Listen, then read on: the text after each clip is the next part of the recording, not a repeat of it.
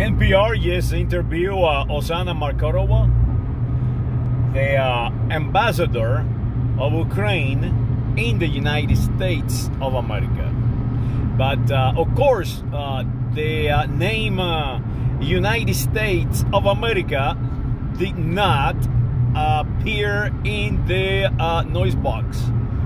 The noise box continued to destroy the identity of the United States of America, teaching foreigners, ambassadors of foreign nations in the United States of America, that we are Americans. And it's out of the table. The American people is going to fight in Ukraine. That was one of the most weird interviews of an ambassador that I ever witnessed in any noise box. All started before the interview. They set you up, they said the move, and how they say the move is with the barrier of Bob Dole. So they talk about Bob Dole and how good he was, and for the American, and the Bob Dole was an American, and the daughter of Bob Dole visit the American veterans, and everybody's American, and they continue to repeat American like 17 times in a minute. So that is how they set up the interview.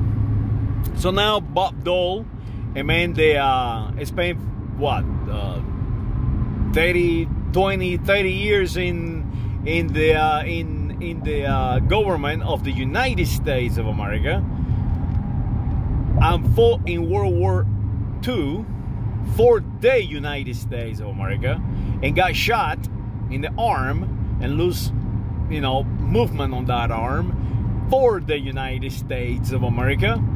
Now he is conditioned to be American. His family is conditioned to be American. Everybody's American.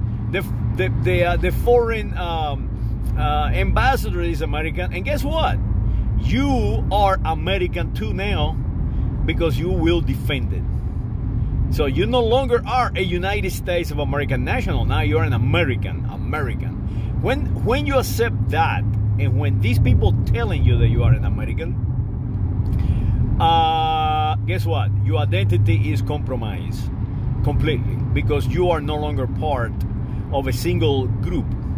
And the United States of America must be indivisible.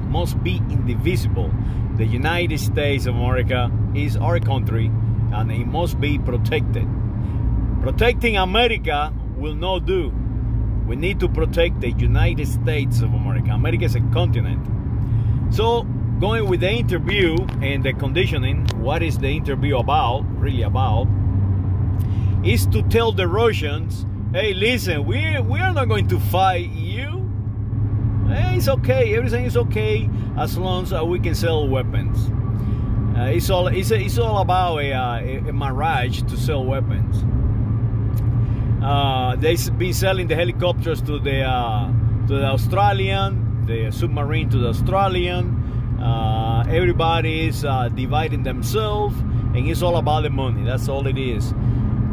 This is what the ambassador said. The ambassador said, very eloquent, we do not want the American people, not the United States of America, no, the American people to fight for us, but we do need the weapons. Sales speech. The United States of America, Mr. Biden say, the American people will not fight in Europe.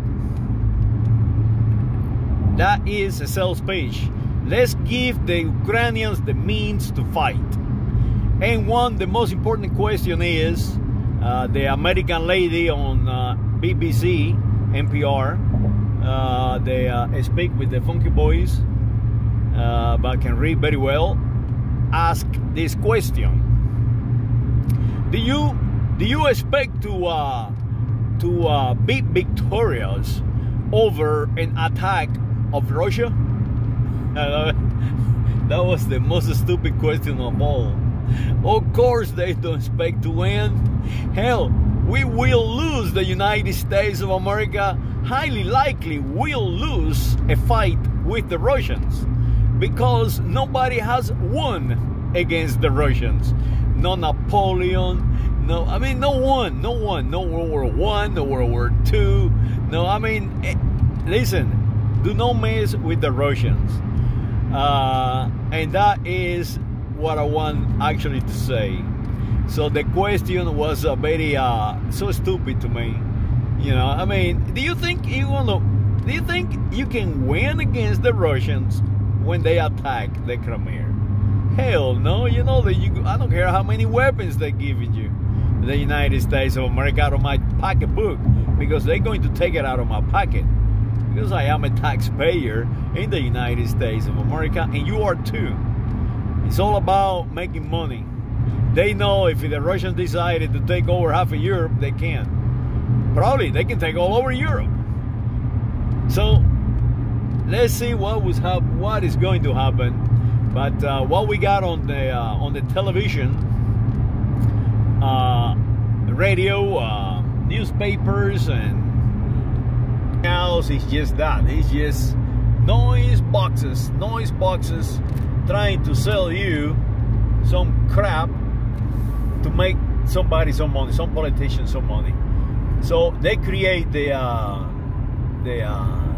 drama, and they utilize the drama to scare the hell out of you and to separate you apart from you dollars.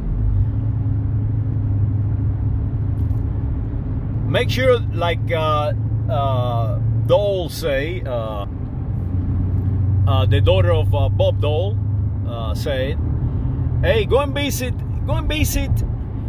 the monuments to all soldiers of the United States of America. Go and do that. But when you go and visit them, visit their grave in Europe, visit their grave all over the world, make sure that you understand that they died defending the United States of America.